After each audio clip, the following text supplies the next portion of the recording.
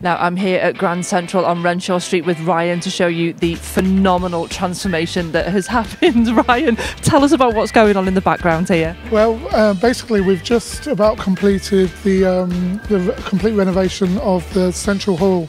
It used to be called the Dome, but we've took over on the 1st of February, and as you can see in a few short weeks, it's unrecognisable, isn't it? Just incredible. You're expecting to hold weddings and different events here, aren't you, in the coming months? Absolutely. We want it to be used for as many different events as possible. So weddings, christenings, live music events, award shows, or all kinds. As you can see, we've got a capacity of 1,200, which is 500 seated up the top.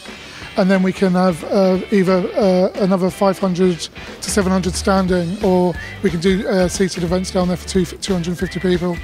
Yeah. Amazing. Now, obviously, we're a massive city that loves its sport. Tell us about that massive screen that's hiding there. well, we've actually got it's the biggest screen outside of Wembley. It's an 8-metre screen.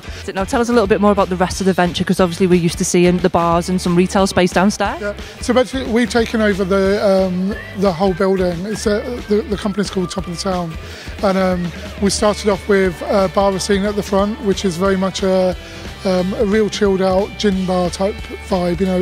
So on the weekends we have Asa Murphy and George Gallagher singing down there, and then we've got the Barcelona bar, which is right next door, which is much more like the party type vibe that Liverpool loves. And then at the moment we're just renovating the whole of the market area, which we're calling Grand Central Bazaar. So we've got the guys from Izakaya on Castle Street, and they also own Fuel Station, and they've got a couple of units in the Baltic Market at the moment. They're coming here and taking over the whole area, so we're going to have 12 independent restaurants within there. We've also got a full hotel above us as well. Grand Central Hotel, so it's a 41-room hotel, soon to be 51. Incredible. It's so exciting to see what's going to come over the next few weeks and months. You'll be able to find out more over on theguideliverpool.com, and we'll see you here at the bar shortly.